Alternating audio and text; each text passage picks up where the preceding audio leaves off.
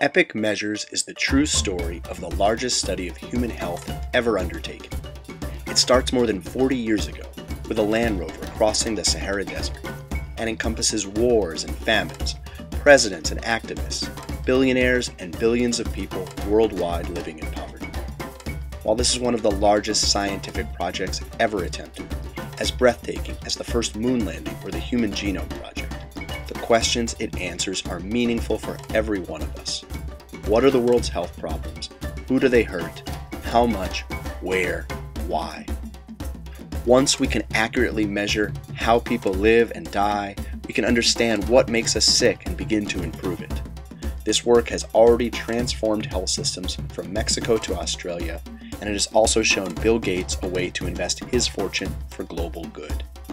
Now it may help people everywhere, all 7 billion of us, live longer and better lives.